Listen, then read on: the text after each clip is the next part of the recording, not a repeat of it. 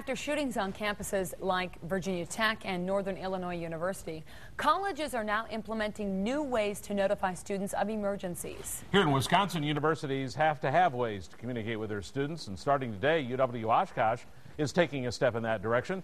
Fox 11's Ryan Dietz live in Oshkosh. And Ryan, what exactly is the campus doing to alert students? Well, UW-Oshkosh students found out today. They got their first glimpse of how they'll become aware of emergencies on campus, but it wasn't exactly a quiet day. A bulletin board used to be the way to get out a message. Now when UW-Oshkosh officials need to reach those on campus about emergencies, they can use speakers and LED signs. This is a test of the emergency broadcast system. This is only a test.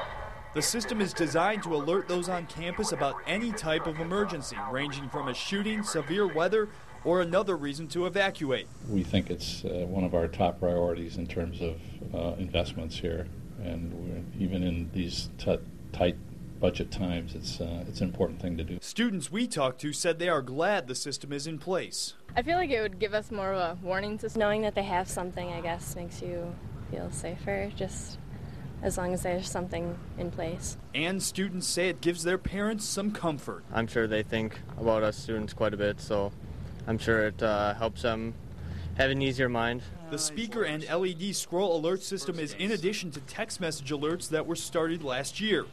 Other forms of notification are a phone hotline, the university website, and campus emails. Sonnleitner says the shootings at Virginia Tech and Northern Illinois universities caused the school to implement a system faster.